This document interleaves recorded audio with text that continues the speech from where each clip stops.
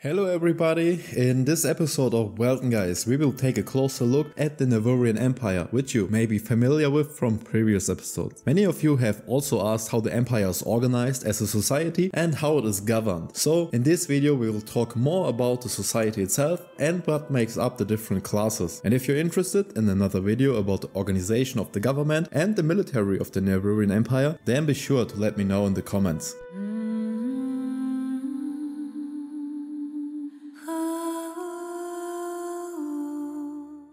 It is important to know that the Navurian Empire is a theocracy, strongly influenced by the belief in the goddess Avenal and officially ruled by her messenger, the God Emperor himself. Right next to the God Emperor come the so-called Nevur, who form a sort of royal government out of 3 chosen ones. This means that there is a Nevur representing religion and culture, a Nevur for the military and defense, and another for the economy and administration respectively. But a Nevur is not something you can become, but instead are born as, because a Nevur is considered a child of the God Emperor. It is believed that they reveal themselves through their above average intellect, extraordinary beauty, special magical abilities or otherwise. It is documented that there are only 24 of these Nevur at a time, who vanish just as suddenly and mysteriously as they appeared, and each Nevur is discovered as a child and adopted by one of the 24 dynasties.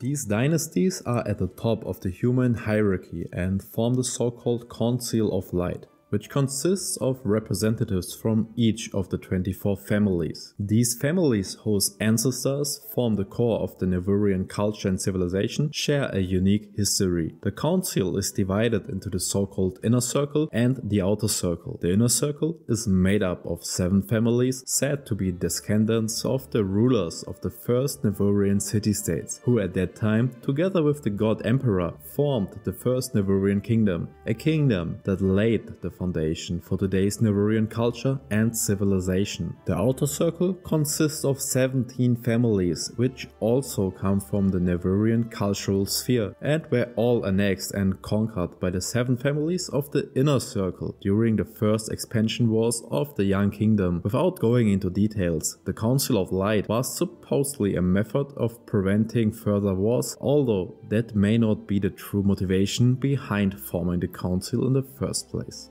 The Nevur and the Council of Light form the elite of the empire and are worshipped as saints or even gods in some parts of the empire, as the power of individual families exceeds the power and wealth of other separate nations. Powerful private armies, huge manufactories and large trading empires are owned by these families and always act in the interests of the Navurian Empire. While you can't reach the aforementioned classes without the right blood in your veins, there are also influential and powerful people who were able to establish their power from scratch. Among them are important military figures such as generals and officers, high priests, high-ranking government officials, as well as wealthy merchants and entrepreneurs. Theoretically, with enough effort, anyone can make it into this upper class and become a leading figure in the Navurian Empire. But no one ever said it would be easy. As you already know, wealth and prosperity are important components of the Navurian culture. Almost anyone can reach a certain social class with enough determination and skill. So you could say that this is the Navurian dream.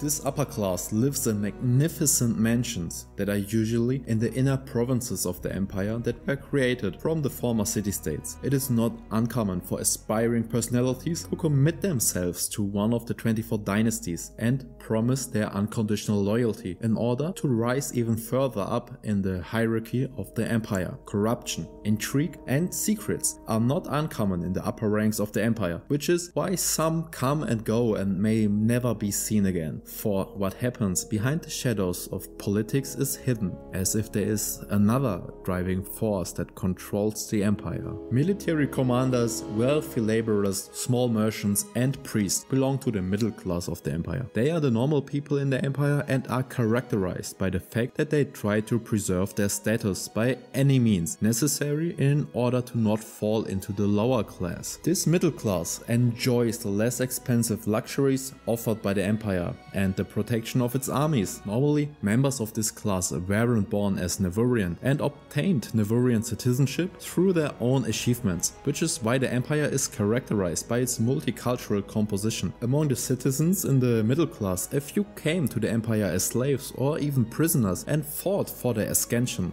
The lower class consists of all sorts of people who may still call themselves Navurian citizens. They are free by law, but they are not too different from the slaves below them. They share jobs with the slaves, and some are actually in a worse situation than those who have a master.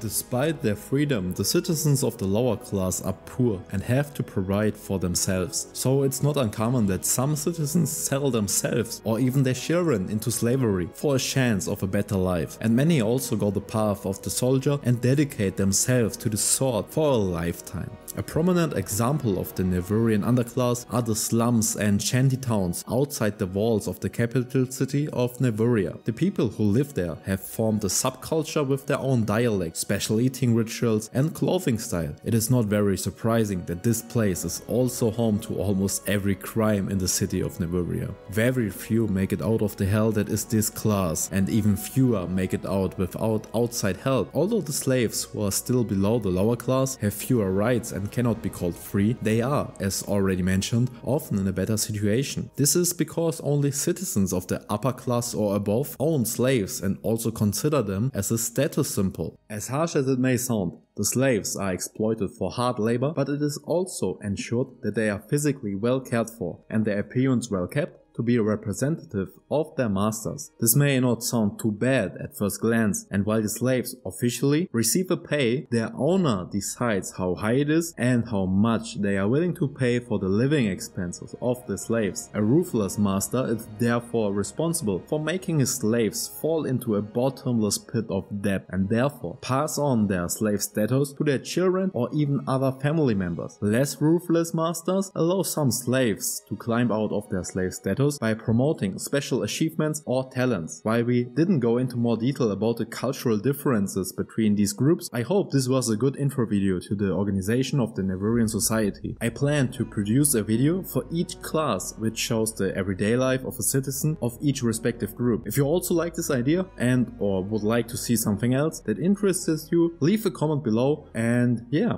this was the video. Until then, it's been Weltengeist. Goodbye.